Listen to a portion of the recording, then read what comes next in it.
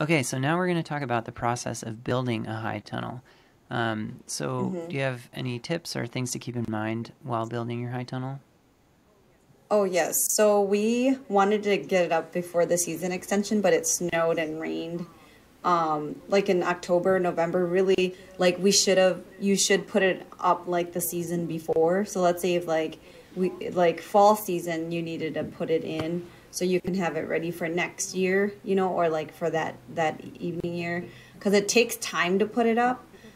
Because we didn't have a road. We had so many setbacks on our current farm, where we didn't have a road and then it got muddy, and where we put it is we wanted some barriers, so like you need to look for some tree lines so that there's not like straight winds that are going through your high tunnel.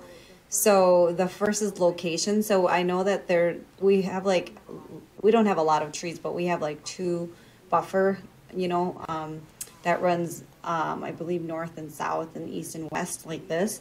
So we put it right in, right in that corner. And it's a little bit lower land, and we were trying to maximize our growing land on the other side of the creek. So ideally, of course, we wanted it up higher, but then also we needed access to water for irrigation, so that way we didn't have to irrigate so far. Because knowing that it's season extension, so we wanted it closest to the road, and then closest to the well, and also something without wind barrier, some buffers to like help with wind so you're not having straight winds like blowing your high tunnel away. So I would say that would be the first tip, is like locating what makes sense for you. Especially if like you're trying to do season extension in like the winter and you're trying to access it. And let's say if the roads aren't shoveled, or, there's cost to like getting to your high tunnel. And then also, getting water out there. So that would be the first thing. And then prepping the lot, like grading it, is also important. So like the first one that we put up recently at Hugo, that one was too, one side was like lower. So then when you pound your poles, you had to go not as deep, and then that makes your pole not as strong, right? Like you want it to be a level playing ground, and not everybody has money to hire an excavator to come and like grade it out really nice, and you have to like put more. So luckily we realized that. And I mean, if you're customizing your those poles, like at Zimmerman, you could probably tell them like, oh, give me a longer pole for the two back, but I think it's so complicated to like know your lay of your land before you put it down, especially if you're not an excavator or you don't know about like land grades. So grading your land is important, because you have, and then also we were trying to like not take off the topsoil of that, because that has organic matter, and our lot that we bought there hasn't been farmed for the last like 10 years. They just had like hay in it. So that was one thing, was we wanted to like go very little till on it, but unfortunately like we had to also get it ready, and then the grass got too high where we couldn't pound in the poles. So you do have to prep the land, like at least do one round of plowing or brush mowing, so that way you can get it down. So what we did was we just like plowed everything over, and then the first tunnel we did that, and so now the second tunnel we got a little bit smarter, and when they put in the road we paid a little bit more. I think it was like for an additional like 1,000 or 2,000 just to grade it, and then put back our topsoil on. So yeah, so land prep for getting your high tunnel is very important, and doing it before the growing season. If you can get planning and timing, that like would save you so much time, because now all our tomatoes are ready, and there's so much weather setbacks. There's rain, and then like the amount of time we had money to rent the pounder too. So like you have to pound in your poles. So we had so many hours and so many days to pound it, so that way we can, be done with it. But if there's anything that requires you a second session, then it would just, so that would be my advice, is like plan according to, you can never plan for weather. So like, just know that if you're putting it up this year, unless if you hire someone or you're doing it for yourself, it's kind of nicer to hire out. My husband is a carpenter, so he kind of has the numbers and the measurements. But if you've got like no idea of putting one up, you want to put it up the right way, so that way like you don't end up redoing it again. And I would say like when you stretch your plastic, one tip is like make sure you're pulling it when it's hot outside, because plastic, when you pull it, we did it, our plastic had holes in our greenhouses and we were trying to pull it in the winter, and now it's sagging because it wasn't warm enough and stretchy. So like usually you want to get it at the peak of like when it's hotter, warmer weather and your plastic is more stretchy. And then when you lay it down onto your poles and you buckle it down, it doesn't like expand. And then of course you have like, you know, drops in your and yeah, you need strong people to like pull it too. So there's, it's just many factors. So those would be like my tips to keep in mind as you're working on it. And then we're constantly measuring, you know, like you're measuring everything and you're not kind of eyeballing, and we're leveling everything. So you're leveling poles, you're leveling, you know, even the crossbars, you're leveling the ground. Everything needs to be leveled. How many people did it take to put the plastic on? For the greenhouse, so this one doesn't even have plastic on because we've had to set back it, but I want to say it was 5-6 of us.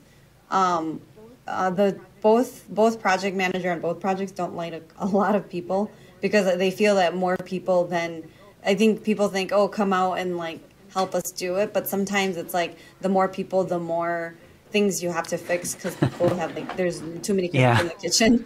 So in a way, it's almost nicer to have a smaller amount of people that are all coordinated as a team and understand that like there's one project goal in mind, and that, you know, one side ended up being like longer than the other. It's like my parents and Panad and of course me, and so each of us had our own version of like how to put up plastic. But yeah, I would say, yeah, 6 of us, because we had like a ball and we tied it and we threw it across, and then people just pulled it across.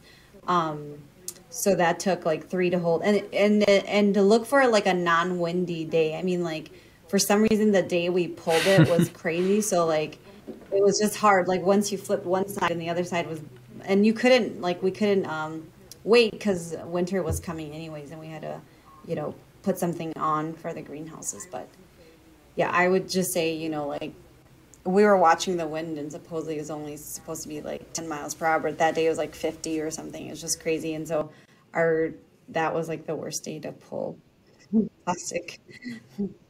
But yeah, those would be the main ones. And like, just make sure that you have a good project manager or whoever's on there, like has watched like the videos on how to put it up. So that way when they're out there, you're not constantly, it's like do it yourself, right?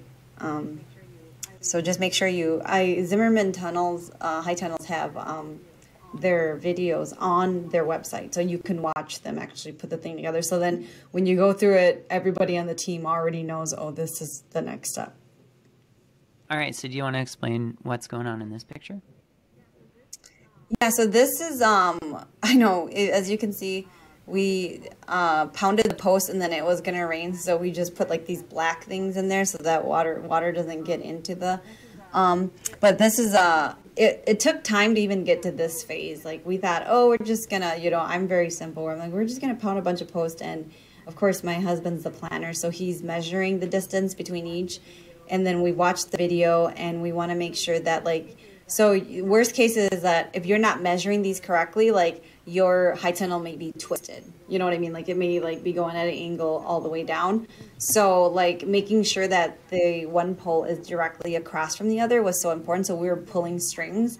So like I don't have the video of like what actually went into the work of prepping this land, or like brush mowing it and then like cutting the grass down and then prepping the land to put in the poles.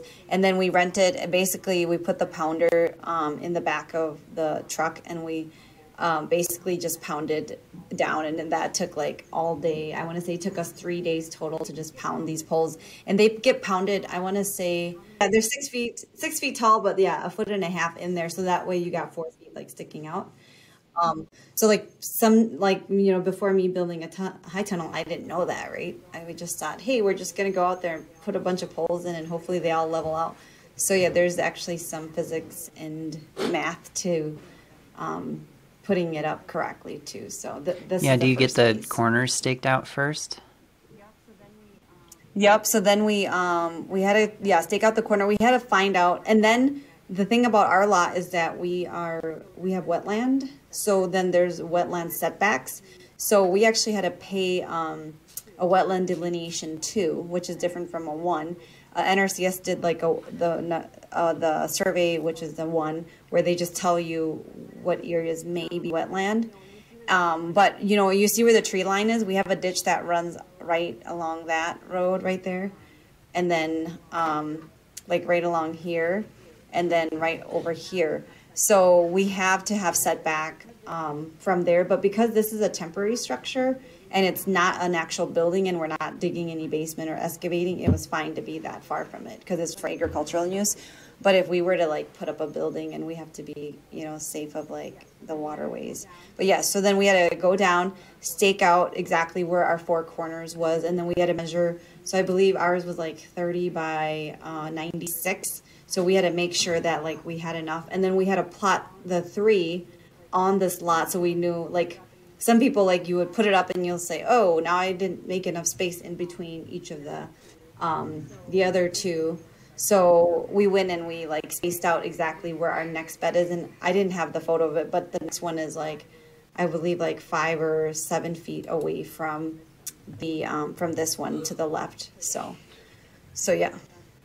Yep, so that's the angle view. This didn't show that. Yep, so this is the second part where we actually finally put up the purlins up, you know, and so now all the pieces went in. Basically, the next phase now is to now put in the baseboard so that it holds it down, and then there's still like the doors, the side doors that we have to build, right, to keep like the wind out, and then of course pulling plastic and making sure that our what do you call it, the side panels are all gonna, we have to buy like wood, and wood is like so expensive now because of lumber prices, but yeah, we have to buy, we have to like purchase the wood pieces, and then all of those don't come with the kit, so those are additional supplies that you're gonna have to buy on the side. So like when you do your estimate, like not everyone, I estimated drip irrigation and I did the side doors, but I forgot that to estimate the wood paneling all along, you know, the 96-inch stretch for the side panel. So my husband was like, where's your numbers for that? And I was like, oh, I totally missed it.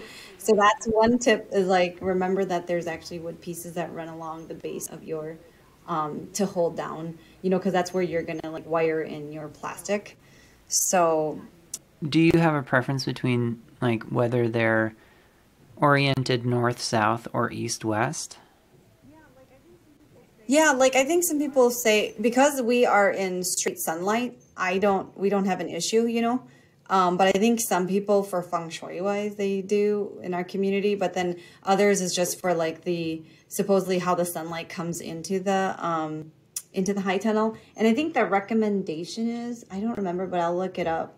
I did go to like a high tunnel class once, and I believe the orientation, what direction should a high tunnel face, was one of the questions there. And it says that it's recommended high tunnel to capture the most light in winter.